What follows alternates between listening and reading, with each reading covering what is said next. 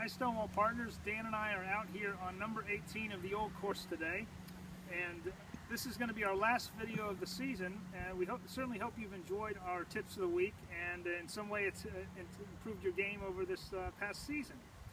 Now we have a bit of a difficult situation here. We're up against the stone wall behind the 18th green, and as everybody knows, the stone walls, Harry's house, the golf house are all integral parts of the golf course, so you don't get a free drop.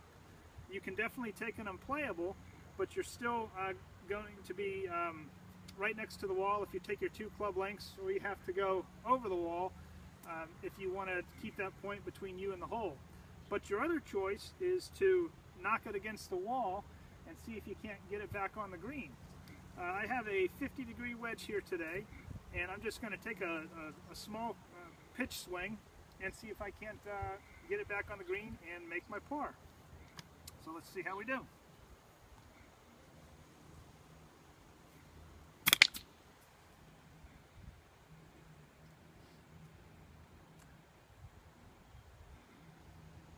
All right, we're back on the green. We've probably got 25-30 feet for par, and hopefully I can sink it. So thank you again for watching these videos. Hope you've enjoyed it, and we will see you next spring on number 1 of the North Course.